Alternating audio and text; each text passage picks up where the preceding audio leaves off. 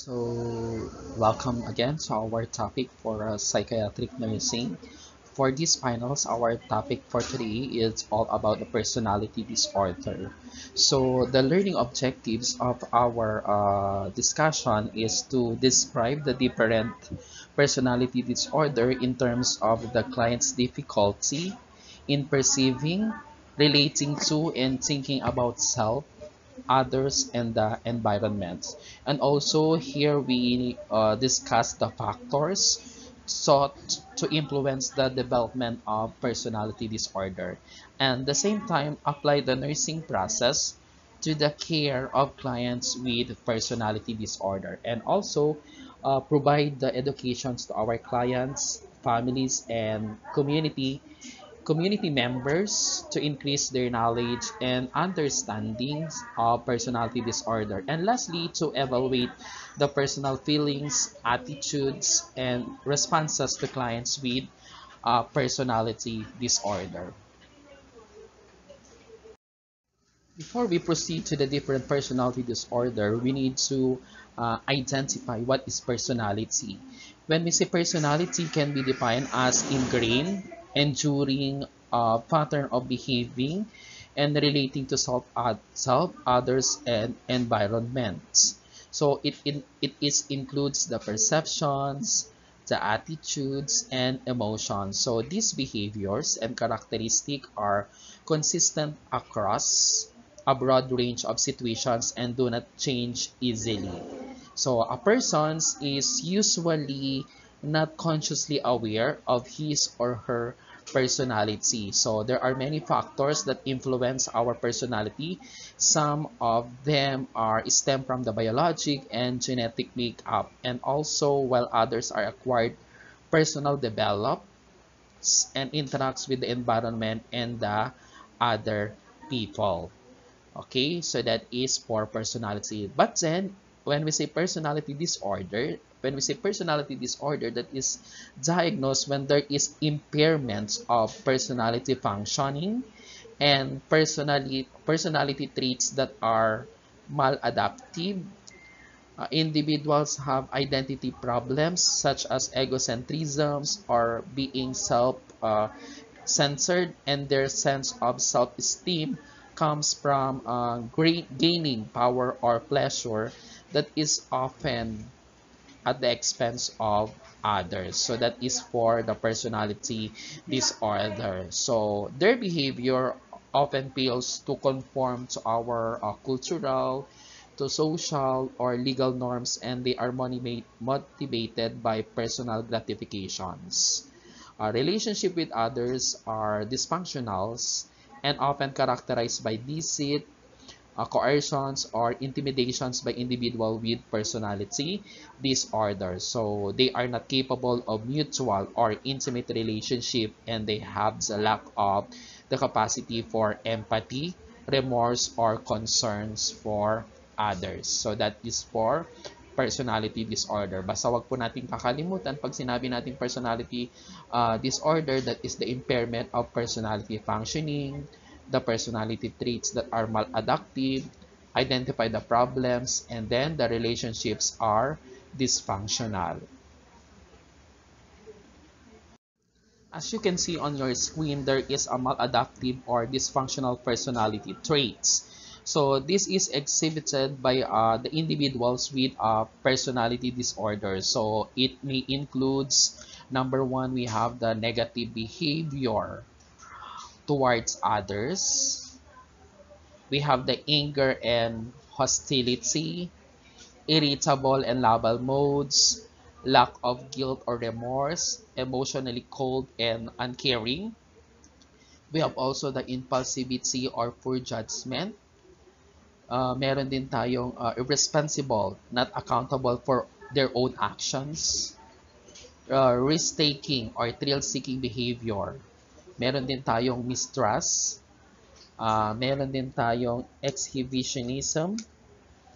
We have also entitlements, dependency or insecurity, and eccentric perception. So certainly, not all these traits are problem for each personality.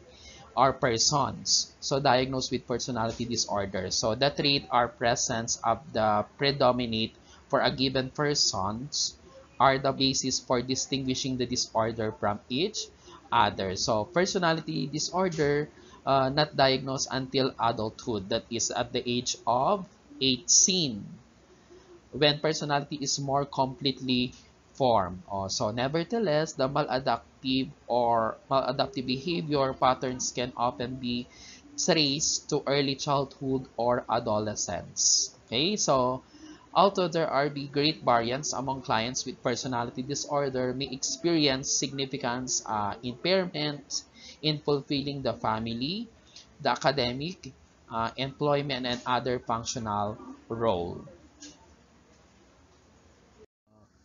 During the revisions and development process of diagnostic and statistical manual of mental disorder, or yung tinatawag natin na DSSM, MG 5th editions, much discussions surrounded the personality disorders diagnosed. So in the end, proposed hybrid model for personality development or personality disorder was adopted, but remains as an alternative sections at the back of our manual. So personality disorders are organized according to the cluster around a predominant type of behavior pattern. So this cluster are diagnosed in each are as follows. So dito, punta muna tayo sa cluster A.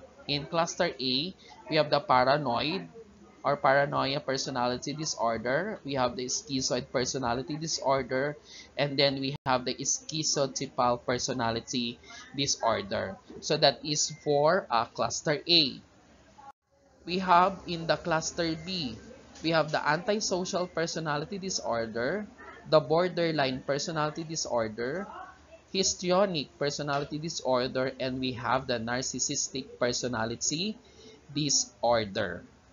And then in our cluster C, we have the avoidant personality disorder, the dependent personality disorder, and then the obsessive personality disorder. So these are the three clusters that we have in the personality disorder. So in the psychiatric nursing, the nurses most often encounter clients with antisocials and borderline personality disorder. So thus, these two disorders are the primary focus of our personality disorder. So clients with antisocial personality disorder may enter psychiatric setting as a part of court-ordered evaluation as an alternative to a jail. So clients with borderline personality disorder are often hospitalized because of their emotional instability may lead to self-indicated or self-inflicted injuries. So this chapter or this discussion in personality disorder discusses briefly. So most clients with these personality disorders are not treated in acute care setting. Nurses may encounter this with a clients in any healthcare setting or in the psychiatric setting with when a client is already hospitalized for another major mental illness. Okay, and we have also the other cluster of behavior related to maladaptive personality traits. So we have the depressive behavior, and then we have the passive aggressive behavior. So in depressive behavior that is characterized by a pervasive pattern of depressive cognitions and behavior in various contexts. So it occurs more often in a people with relatives who have a major depressive disorder. So people with depressive personality disorder often seek treatment for their distress, while in the passive aggressive behavior that is characterized by a negative attitudes and a pervasive pattern of passive resistance demands for adequate social and occupational performance. So our clients may appear cooperative even they are even ingratiating or silent and withdrawn depending on the circumstances.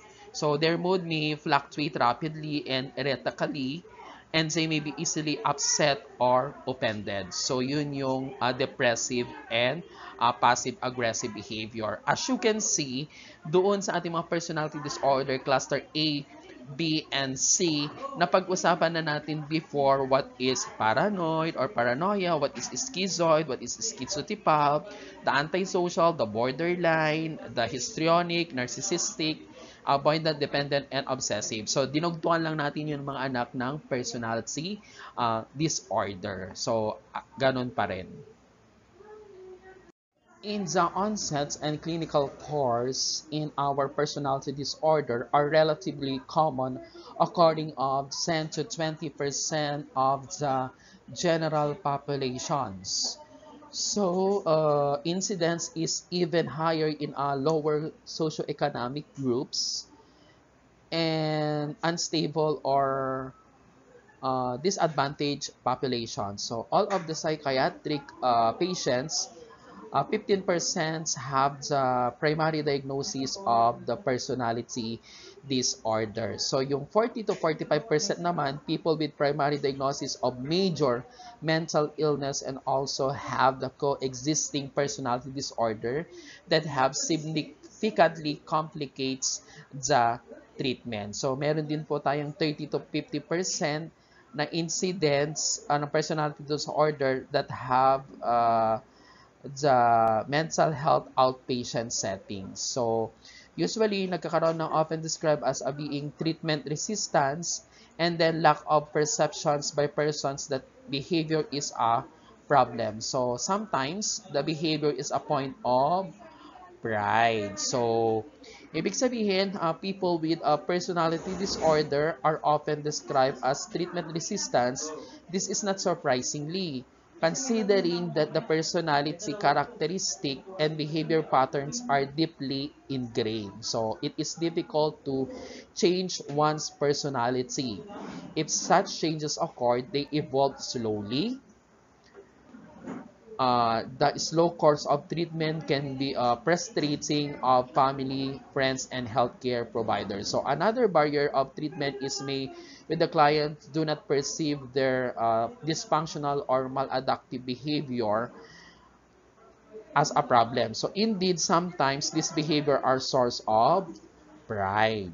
Okay, for example, aggressive persons may perceive him or herself as having this strong personality and as being someone who cannot be taken advantage or pushed around. So our client with personality disorder frequently fail to understand the need to change their behavior and may view changes as a threat. Okay? And then the difficulties associated with personality disorder persist through the young and middle adulthood, but then to diminish in the 40s and 50s. So those with antisocial behavior disorder or antisocial personality disorder are less likely to engage in criminal behavior, to the problems with substance abuse and disregard for the feelings of others. Okay. In a personality, develops through the interactions of hereditary dispositions and influence and the environmental influences. So we have the biologic theories, we have the temperament. In the temperament, that is refers to the biologic process of sensations, associations, and motivations that underline the integrations of skills and habit based on the emotions. So the genetic differences across uh, the genetic differences account for about 50% the variances of the temperament behavior or the temperament biologic theories. There are four temperaments traits that we have. So number one, we have the harm avoidance, the novelty seeking, the reward dependence, and persistence.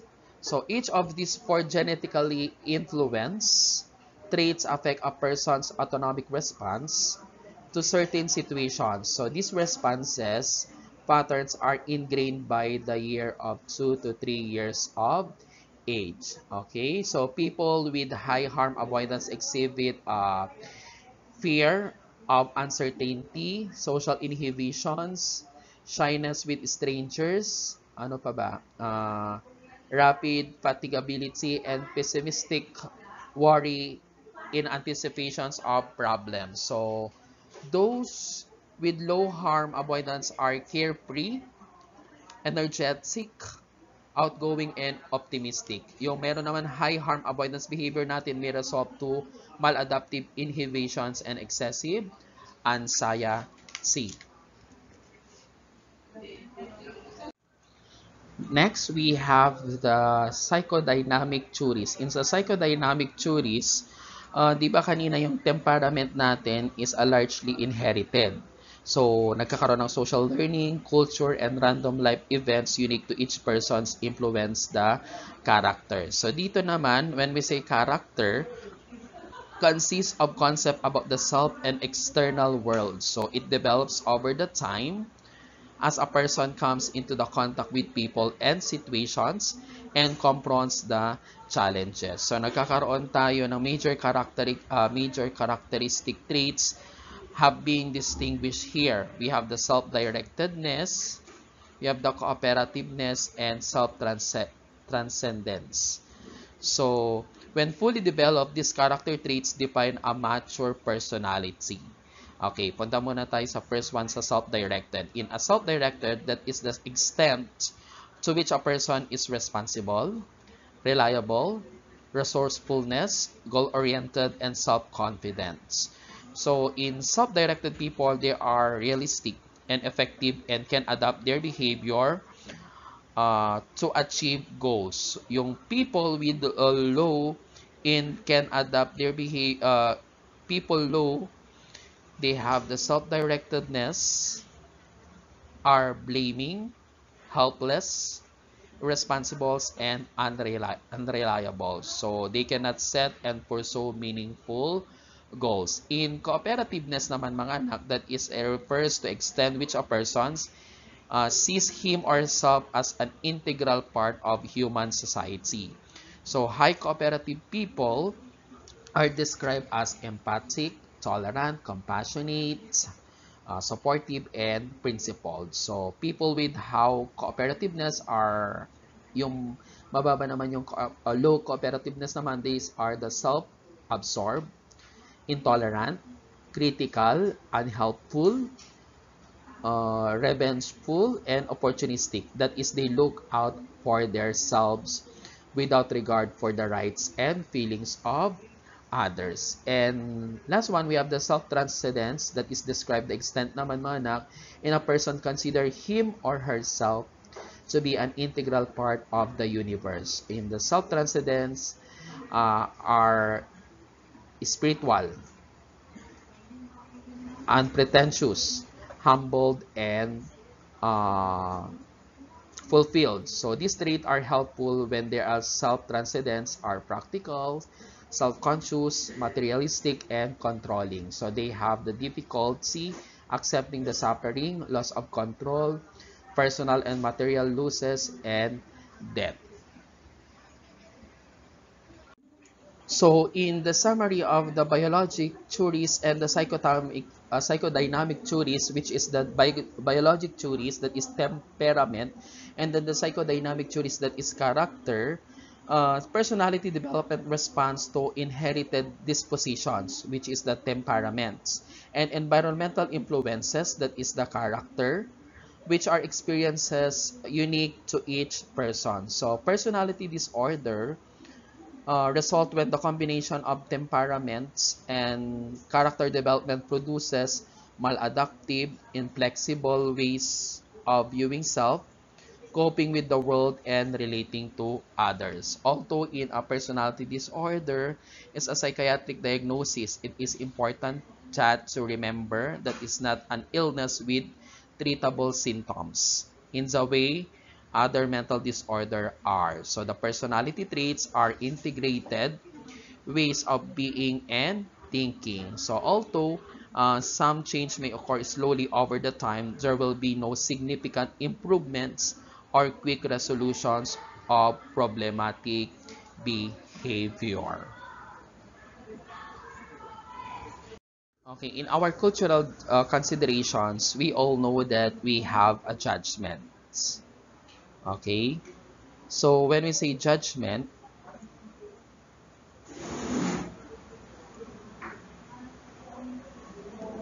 judgment of personality must be viewed with considerations of ethnic, cultural, and social background. So members of the minority groups, immigrants, political refugees, and people from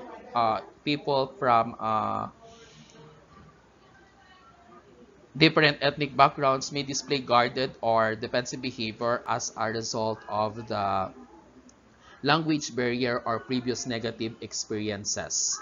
So this should not be confused with our emotional coldness or lack of concern for others. So people with religious or spiritual beliefs such as clairvoyance, speaking in tongues, or evil spirits as a cause of disease could be misinterpreted as having schizotypal personality disorder. So there is also a difference in how some cultural groups view of avoidance or dependent behavior, particularly for the women. So emphasis on deference, positivity, and politeness should not be confused with avoidant personality disorder. So cultures that value work and productivity may produce citizens with strong emphasis in this area.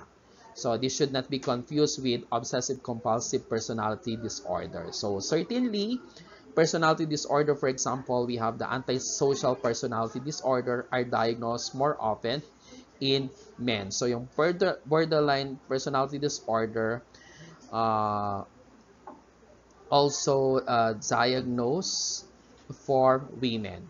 So kung yung ating antisocial sa lalaki, yung borderline personality naman sa babae. So socials, stereotypes about typical gender roles and behavior can influence diagnostic decisions if clinicians are unaware, such as biases.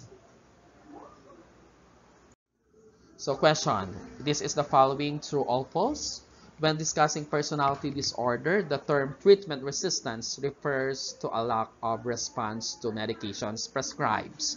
So what's your answer?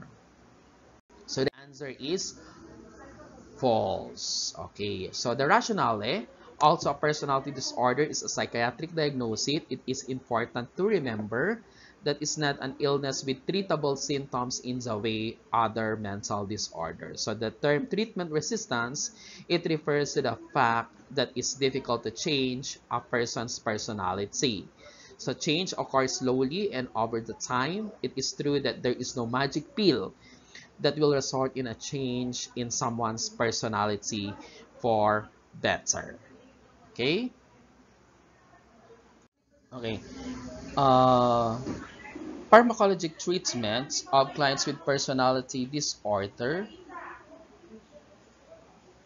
focuses on the client's symptoms rather than the particular subtypes. The four symptoms categories that underlie personality disorder are the following. So we have the cognitive perceptual distortions, affective symptoms and mood dysregulations, aggressions and behavioral functions, and we have the anxiety. These four symptoms categories relate to the underlying temperaments associated with our personality disorder. For example, we have the low reward dependence corresponds to the categories of affected dysregulations, the detachments, and cognitive disturbances. We have also the high novelty seeking corresponds to the target symptoms of impulsiveness and aggressions, and also the high harm avoidance correspond to the categories of anxiety, and depressive symptoms. And we have the cognitive perceptual disturbances that is include the magical thinking, the odd beliefs, illusions, suspiciousness, the ideas of references, and low-grade psychotic symptoms. So this chronic symptom usually responds to low-dose antipsychotic medication. So, yon yung ating treatment 1, which is the psychopharmacology. Let's proceed to the treatment number 2, which is the individual and group psychotherapy. So the therapy helpful to clients with personality disorders varies according to the types and the severity of the symptoms and particular disorders. So in patients, hospitalization is usually indicated when safety is concerned. For example, when a person with a borderline personality disorder has suicidal ideas or engaged in self-injury otherwise, the hospitalizations is not useful and maybe even results in dependence on the hospital and the uh, stop. So individual group therapy goals for a client with personality disorder focus on the building, the trust, teaching basic living skills, providing support, and decreasing the distressing symptoms such as the anxiety and improving interpersonal relationship. Okay. So, meron din tayo yung ating tinatawag na relaxations or medication techniques. Dito sa relaxation and medications techniques can help manage anxiety for our clients. So, improving the basic living skills through the relationship with our case manager or therapist can improve functional skills people with schizotypal personality disorder. So, meron din tayong assertiveness training groups can assist people to have satisfying relationship with others and to build the self-esteem when that is needed. In cognitive behavioral therapy, which is the cognitive restructuring techniques, so cognitive behavioral therapy has been particularly helpful for our clients with a personality disorder. Several cognitive reconstructing techniques are used to change the way the clients think about him or herself and others. So, meron tayong tinatawag na thought stopping and then the positive self-talk. In thought stopping, that is the clients stop the negative thoughts pattern. And yung positive naman na self-talk natin, that is designed to change the negative self messages and they catastrophizing, which teaches the client to view the life events more realistically and not as a catastrophe. So, yon yung ating cognitive behavioral therapy, the thought stopping and positive self-talk. Meron din tayong tinatawag na dialectical behavioral therapy. So, was designed for the clients with borderline personality disorders. So, it focuses on the distorted thinking and behavior based on the assumptions that poorly regulated emotions are the underlying problems. Okay, let's proceed to the first personality disorder, which is the paranoid personality disorder or paranoia. So, paranoid personality disorder that is characterized by a person's by pervasive mistrust and suspiciousness of others. Clients with disorders interpret others' actions as potentially harmful. So during the periods of stress, they develop transient psychotic symptoms. Okay. In clients with a paranoid personality disorder, the clients appear aloof and withdrawn and may remain a considerable physical distance from the nurse. They view this as necessary for their protections. Okay, client also appear guarded or hyper vigilant. They may they may survey the room and its content, look behind also for furnitures or doors, and generally appear alert to any impending danger. So they choose to sit near the door to have ready access to an exit or with their backs against the wall to prevent anyone or with their backs to prevent from sneaking up behind them. So that is for paranoid personality disorder. And also in paranoid disorder, they use of projections.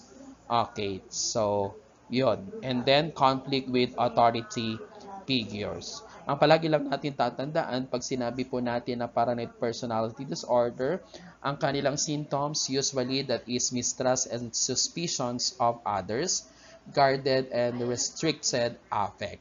So ang ating nursing intervention lang naman doon is formal or business-like approach, client involvement in a plan of care, and validate the idea before the actions. So, sabi ko nga kanina, the use of projections as the defense mechanism which is blaming for others, institutions, or even for their own difficulties. So, it is common for such clients to blame the government for personal problems. So, yon yung ating use of defense mechanisms. And also, in conflict with authority figures on the job is common. So, client may even resent being given direction from a supervisor. Paranoia may extend to feelings of being singled out for menial tasks, treated as stupid or more closely monitored than their employees. So, in the nursing interventions, forming the effective working relationship with paranoid or suspicious client is difficult. So, because of the client's need to feel in control, it is important to involve them in formulating their care plans. And also, the nurse must remember that these clients take everything seriously and particularly sensitive to the reactions and motivations of others. So, ang approach natin, sabi ko nga kanina, this client in a formal or business-like manners and refrain from social chit-chat or jokes. Being on time, keeping commitments, and being especially straightforward are essential to the success of the nurse-client relationships. And also, the clients more likely engage the therapeutic process if they believe they have something to gain. So, yon. So, yan yung ating mga personality, yan yung first personality disorder natin, the paranoid personality disorder. Okay? Next one, punta naman tayo sa asing schizoid personality disorder. So, sa schizoid personality disorder naman natin, ang palagi nating tatandaan that is pervasive pattern of social detachments. So, from social relationship and restricted range of emotional expression in interpersonal settings. So, yon. So, clients with schizoid personality disorder displays also constricted affect and little, if any, emotions. They are aloof and indifferent, appearing emotionally cold, uncaring, or unfeeling. Okay. So, clients generally are accomplished intellectually and often involved in computers or electronics for work or past their sign. Okay, they have also the little emotions that we have, and usually they have the rich and extensive fantasy but are reluctant to other. Okay. So what our nursing interventions for our schizoid personality disorder?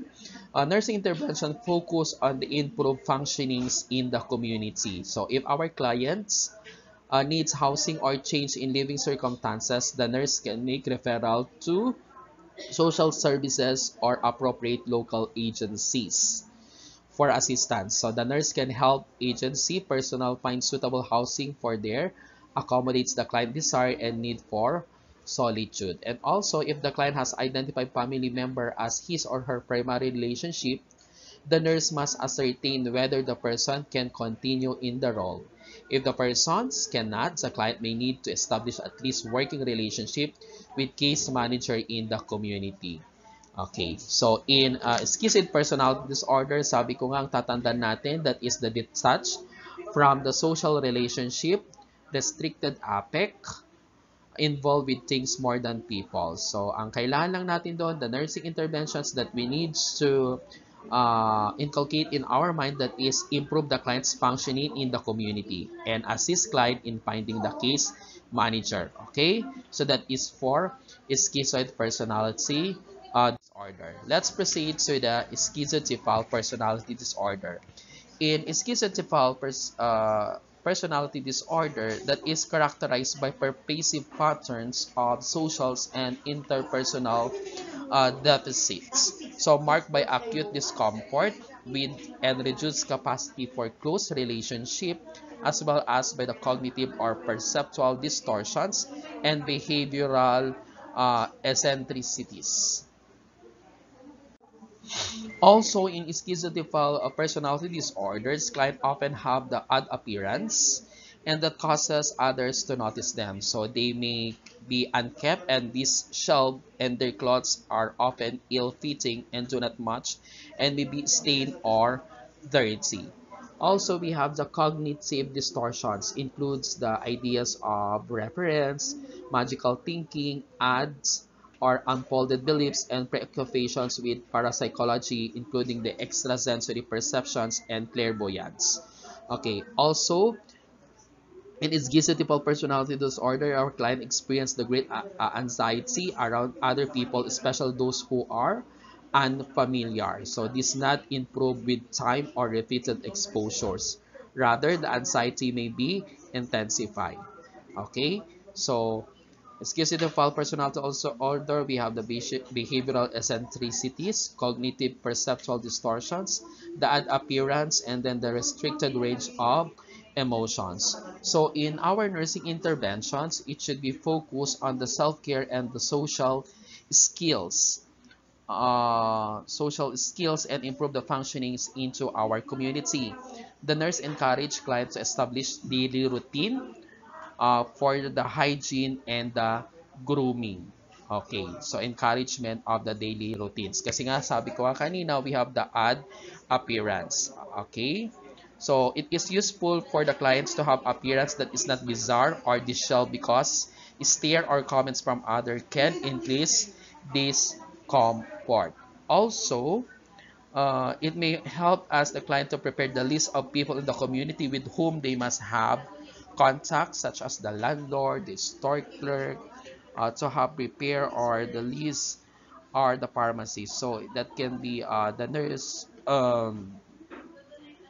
The nurse can then role play interactions the clients would have with each peoples. Okay, and then also identifying the appropriate outlets for discussions.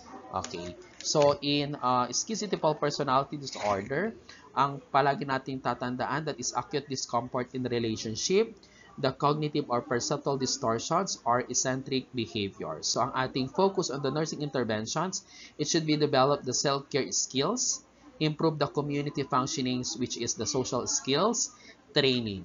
Okay?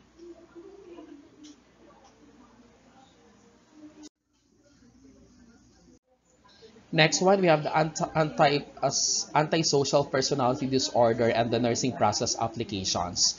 So in antisocial personality disorder, that is characterized by disregards for the rights of others, deceit, and manipulations. And also, sabi ko nga, in antisocial personality disorder, that is characterized a pervasive pattern of disregard for and violations of rights of others, and by the central characteristic of deceit and manipulations. So, ang assessment lang natin, yung sa history. So, in assessment of our anti-personality disorder, first one, we needs the history. In the history, kailangan lang natin makita the acts of cruelty and abusive parenting. So, yun yung nakikita natin. Kasi, usually, in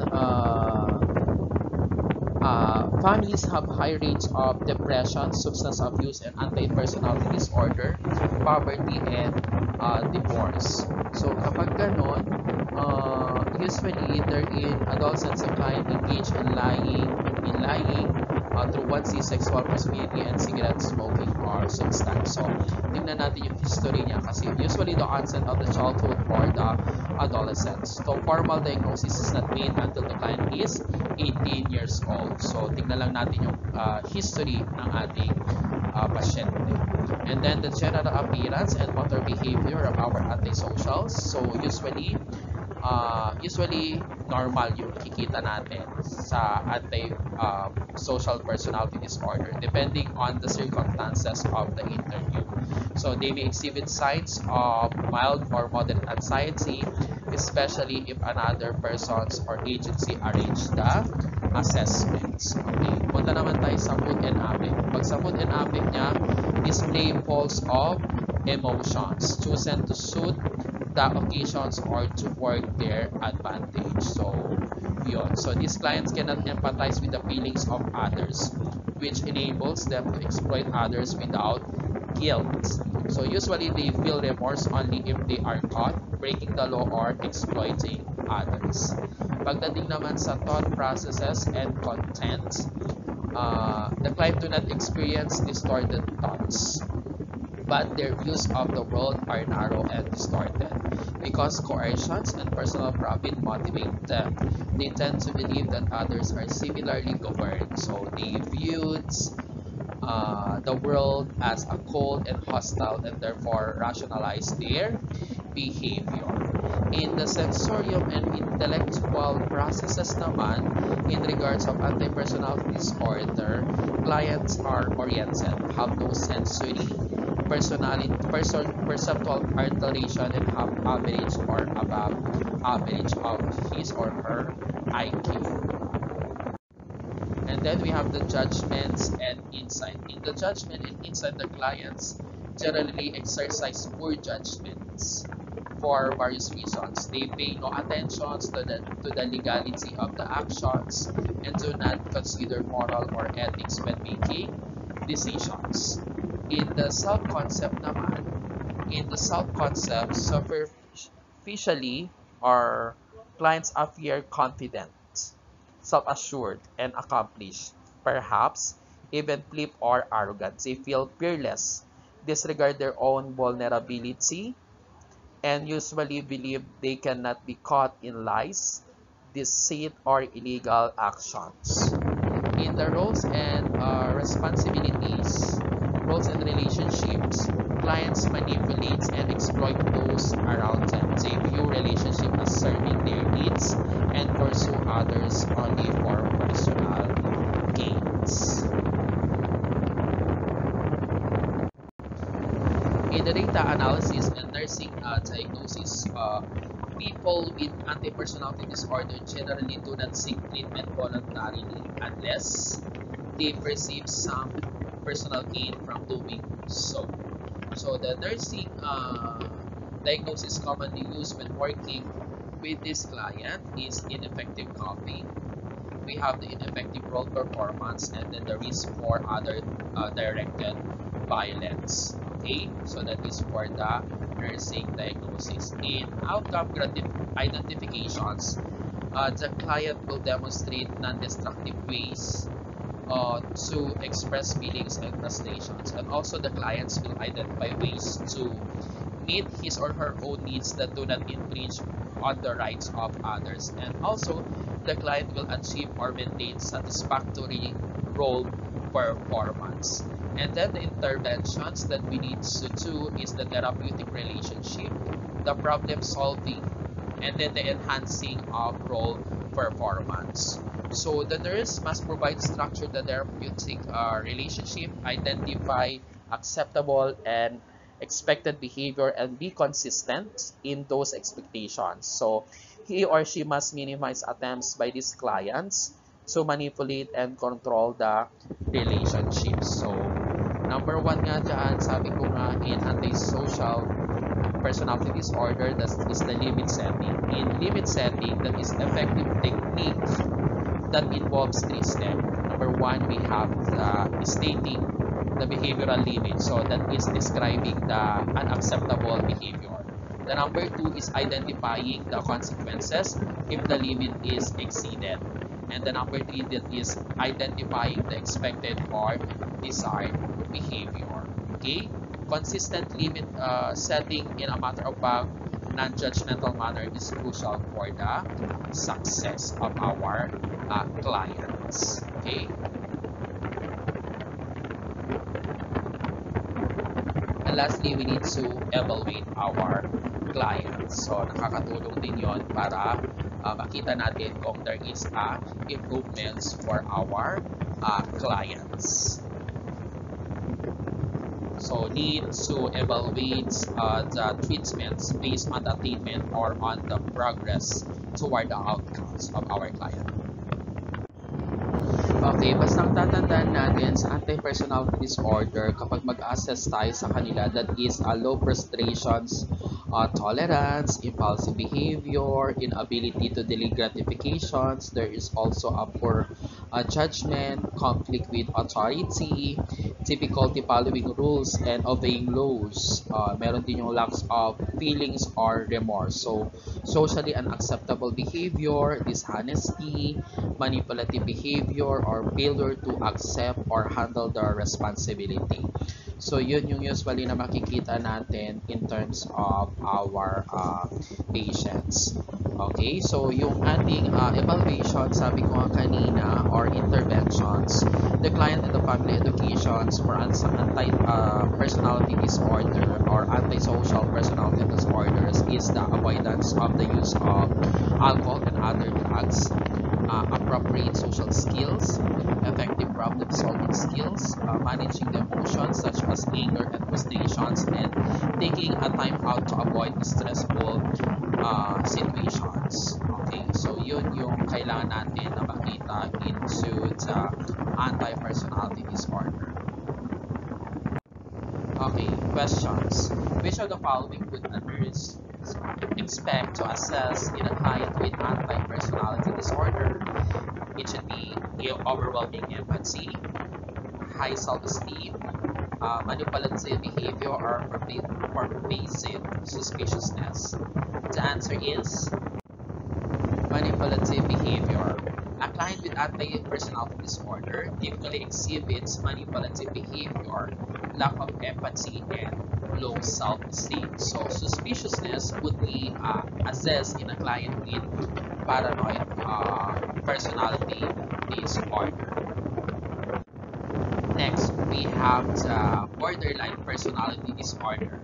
So in borderline personality disorder is characterized by pervasive pattern of unstable interpersonal relationship, the self-image, the affect, and the marked impulsivity. So, the clients who engage in self-mutilations do not reinforce that they are still alive. They seek to experience or physical pain in the face of emotional numbing. So in working with the clients with borderline personality disorder can be frustrating.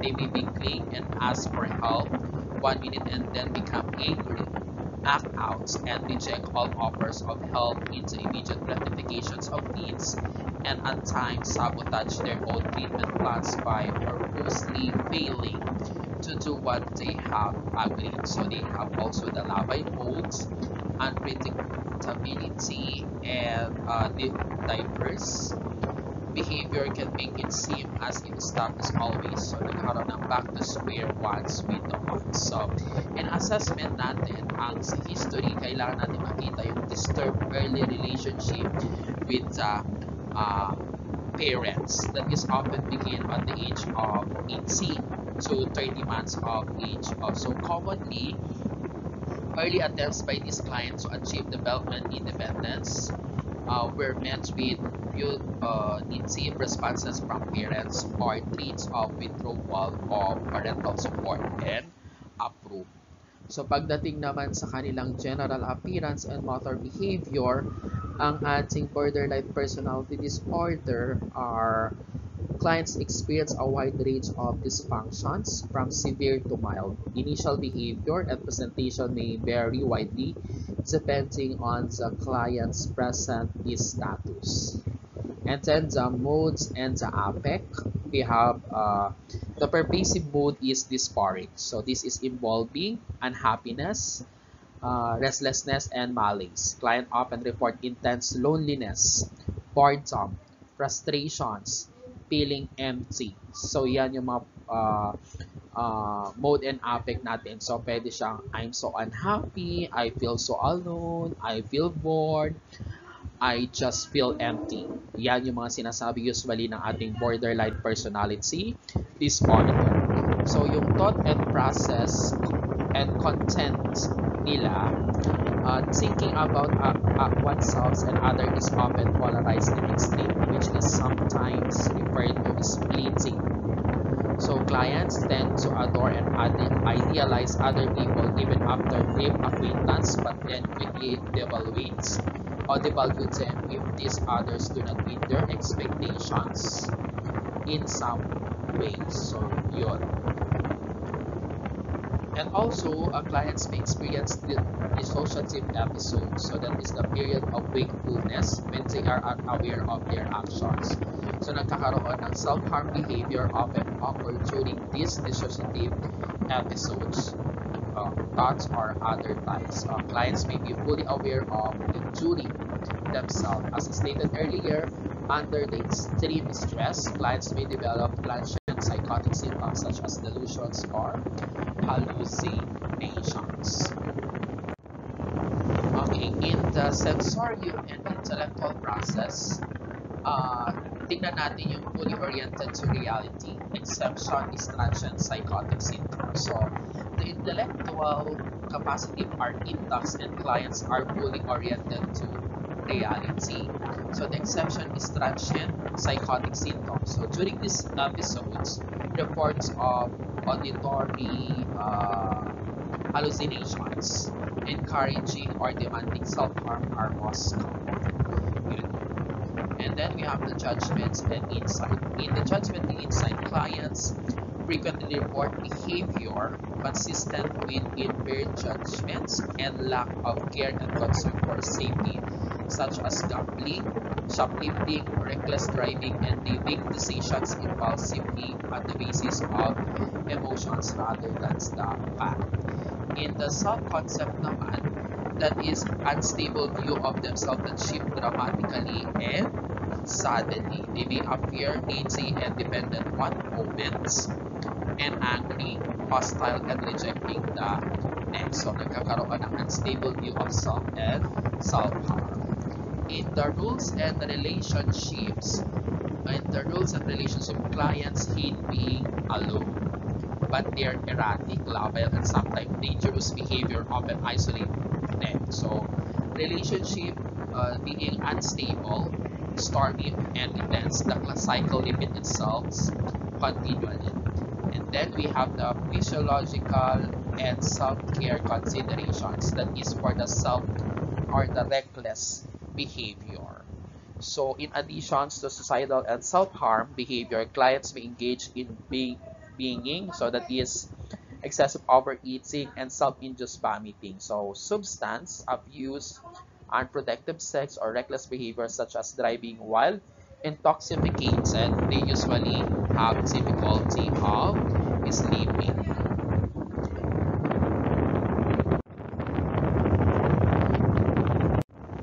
Okay, punta naman tayo sa data analysis and nursing diagnosis. Usually, the nursing diagnosis in borderline personality disorder, that is risk for suicide, risk for self-mutilations, risk for others, directed violations, ineffective coping, and social isolation. So, yan yung usually na pwede nating nursing diagnosis for the uh, uh, borderline personality disorder. For example, it is for self-mutilations. That is a behavior that indicates a potential for the deliberate physical damage to self that is not intended to be fatal. So, punta naman tayo sa outcome identification natin. Sa outcome identification natin, the treatment outcome may include the client will be safe and free from significant injury. The client will not harm others or destroy property.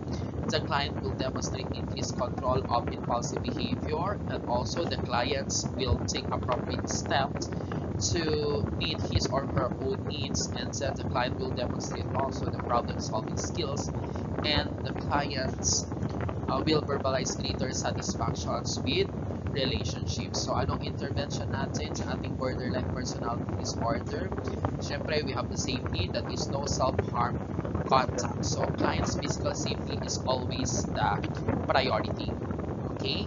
So, and also, clients may enact self-harm urge by cutting, burning, or punching themselves, which sometimes causes permanent physical injury. So, self-injury can occur with a client in enraged or experiences dissociative episode or psychotic symptoms, or it may occur no readily apparent concerns. So, yun. So, yun yung sinasabi natin, no self-harm contact. So, which has been common practice in many settings. So, in which the client promises not to engage in self-harm and to report to the nurse when he or she is losing of control. Okay? The therapeutic relationship natin, we must be promotes the therapeutic relationship regardless of the clinical setting. The nurse must provide the structure and limit setting in the therapeutic relationship. Okay? So, usually dito, ang pwede nating gawin in terms of seeing a client for scheduled appointments, predetermined length rather than whenever the clients appear and demand the nurse's immediate action. So, that's one. So, it should be in the therapeutic relationship, it should be structured with limit settings. Okay? And then we have establishing the boundaries or strict adherence to the boundaries. So, clients have the difficulty maintaining satisfying interpersonal relationships. So, magkakaroon tayo ng personal boundaries are unclear and clients often unrealistic expectations. Okay? So, another one interventions is the communication skills, or we have the teaching effective communication skills. That is important to teach basic communication skills such as eye contact, active listening, taking turns talking, validating the meaning of another's communications, and using the I statement. And also helping our clients in their cope and to control their emotions. So client often reacts to situations with extreme emotional responses without actually recognizing their feelings. Okay? And then we have also another intervention, that is shaping thinking patterns. So in reshaping thinking patterns, view everything, people, and situation in extreme. So totally it can be good or totally bad. So yung una natin, we have the cognitive reconstructing. Is a technique useful for changing the pattern of thinking by helping our clients recognize the negative thoughts and feelings and replacement with positive patterns of thinking. Okay? So, meron din tayong thought stopping. So, yung thought stopping naman natin, that is a technique to alter the process of negative or self-critical thought, seeing to the right one. And then we have the positive self-talk. In our positive self-talks, the clients learn to replace recurrent negative thoughts of worthlessness with more positive thinking.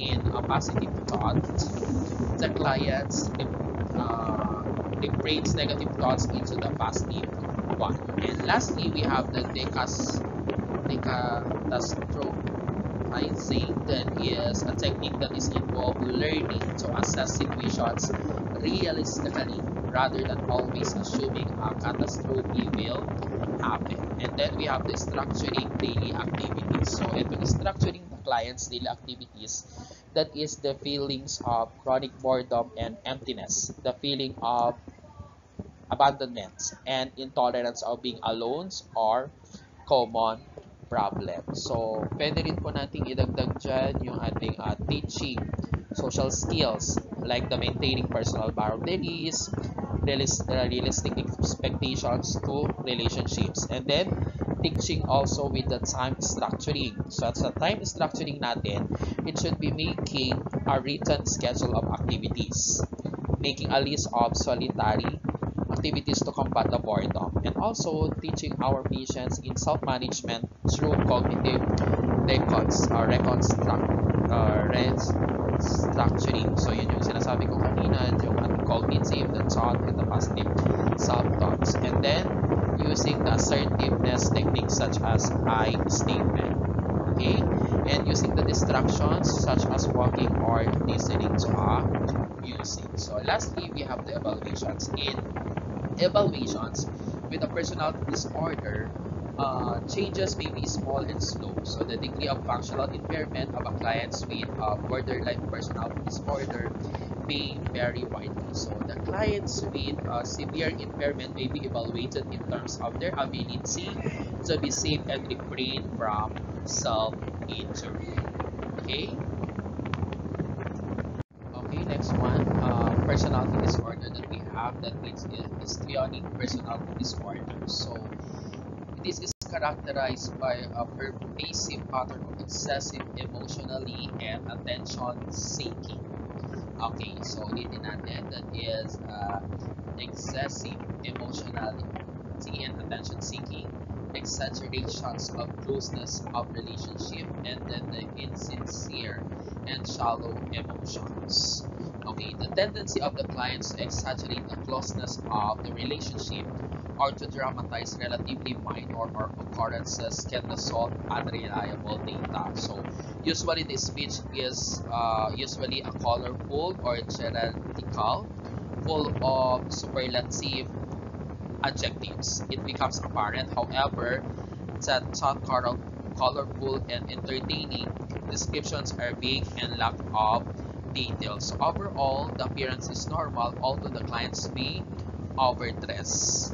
Okay, so clients are overly concerned with impressing others with their appearance and spread inordinate time, energy, and money to this end. So usually our client also here emotionally expressive, gregarious, and effusive. So they often exaggerate emotions inappropriately. So yan yun ating history personality disorder. So ang nursing intervention lang natin dyan mga anak, that is feedback about the social interactions, the social skills training through the role playing and explorations of strengths and assets. So, include dito yung manner of dress and nonverbal behavior. So, yung feedback natin should focus on the appropriate alternative, not merely criticism. So, yun yung dapat nating focus. So, the clients may be quite sensitive to discussing about the self-esteem and may respond with exaggerated emotion. So, it is important to explore personal strength and assets and to give specific feedback about the positive characteristic. So, encouraging clients to use assertive communications such as I statement. So, may promote self-esteem and help them get their needs met appropriately. The nurse must convey genuine confidence in the client's ability. Next one, we have the narcissistic personality disorder. So that is characterized by a pervasive pattern of grandiosity. Okay, grandiosity or the fantasy or behavior. So need for admirations, lack of empathy, arrogant or note attitude, superior view, fragile, vulnerable self-esteem, and ambitious. So yan yung ating narcissistic personality disorder. So the narcissistic traits are common in adolescents and do not necessarily indicate that our personality disorder will develop in adulthood. So yan yung nakikita natin. So yung thought process naman nila is intact but insight is limited or poor. Okay, so yun. And then the nursing interventions must be self-awareness, skills to avoid anger and frustrations, and the self matter of back approach or limit setting. So With our clients with narcissistic personality disorder represent one of the greatest challenges to the nurse. So the nurse must use the self-awareness skills to avoid the anger and frustrations that these clients' behavior and attitude can engender. So clients may be rude and arrogant, unwilling to wait, and harsh and critical to the nurse. So yung gagawin lang natin dyan, the nurse must not internalize such as criticism or take it personally. So sa goal natin dito is to cooperate of the cooperation of these clients with other treatments. So the nurse teaches about the comorbid medical or psychiatric conditions, the medication regimen, and any needed self-care skill in a matter-of-fact manner. He or she set limits on rude or verbally abusive behavior and explain his or her expectations of the clients. Next one, we have the avoidant personality disorders. In avoidant personality disorder, that is characterized by pervasive pattern of social discomforts. Okay, low self-esteem, hypersensitive to negative evaluations. Yan yung ating avoidance. So usually client avoidant personality disorder have the low self-esteem. They are hypersensitive to negative evaluation from others and readily believe themselves to be inferior. So yung client natin are reluctant to do anything perceived as risky, which for them is almost anything. So they are fearful and convinced they will make a mistake, be humiliated, or embarrass themselves and others. So ang kwan lang natin dito, ang nursing intervention lang natin, the self-affirmations, the positive self-talk, reframing, the catastrophizing, social skills training. So yan yung pwede natin nursing interventions natin sa ating avoidant personality disorder. We have the dependent personality disorder. In the dependent personality disorder is characterized by pervasive and excessive need to taking care of, which leads to the submissive and clinging behavior and fears of separation. So ulitin natin, that is need to be taken care of, submissive and clinging behavior, and frequently anxious. Okay, so the nurse may also need to teach the problem solving and the decision making. So that dito kasi ang intervention natin, that is expressions of feelings of grief and loss, assistance in daily functionings, and teaching problem solving. So the nurse must help our clients to express feelings of griefs and loss over the end of relationship while fostering autonomy and self-reliance. Next one, we have the obsessive compulsive personality disorders. So in obsessive compulsive personality disorder, that is characterized by pervasive pattern of preoccupations with perfectionism, mental and interpersonal control and orderliness, and the expense of flexibility, openness, and efficiency. So yan, yung ating obsessive compulsive personality disorder. So perfectionist ang mga to.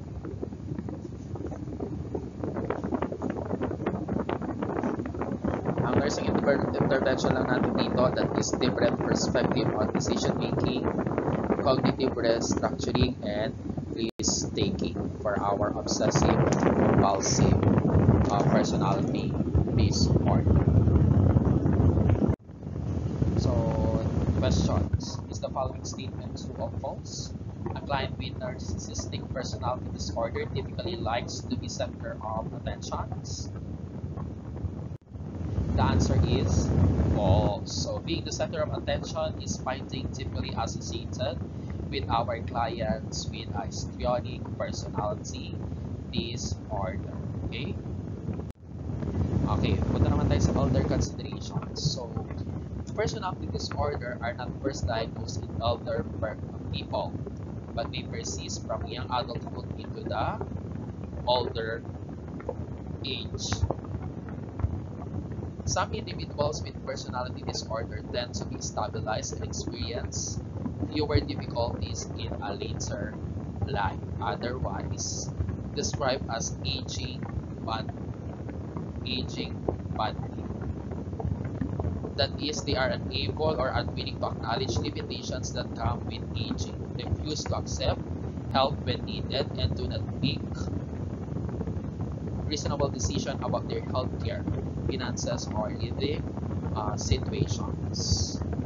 These individuals seems chronically angry, unhappy, or dissatisfied, resulting in strained relationship and even alienations from the family, friends, caregivers, and healthcare provider, resulting in the social isolation. So the paranoids or the paranoids, avoidant, dependent, and obsessive compulsive disorder. Older adults with personality disorder are at higher risk for depression, suicides, and dementia.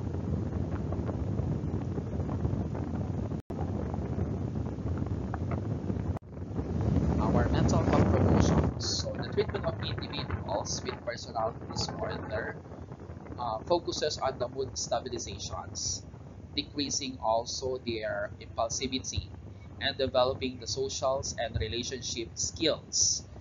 Okay. In addition, unmet needs like the self-care, sexual expressions, budgeting, and psychotic symptoms and psychological distress.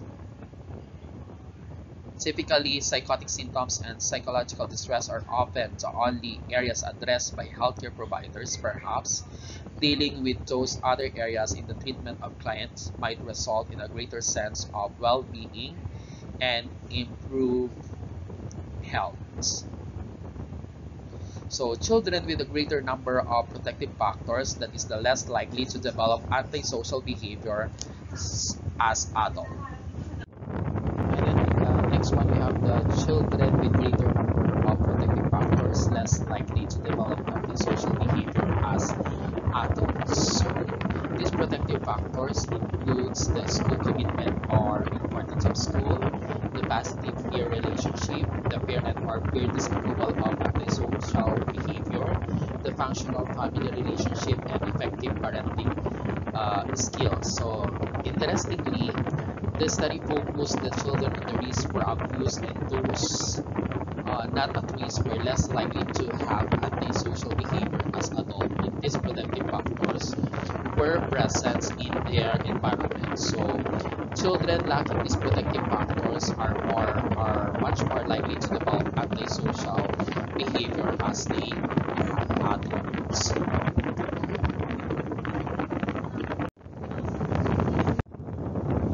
Okay, the self-awareness issue. So because clients with a personality disorder takes a long time to change their behavior, attitudes, or coping skills, nurses working with them can easily become frustrated or angry.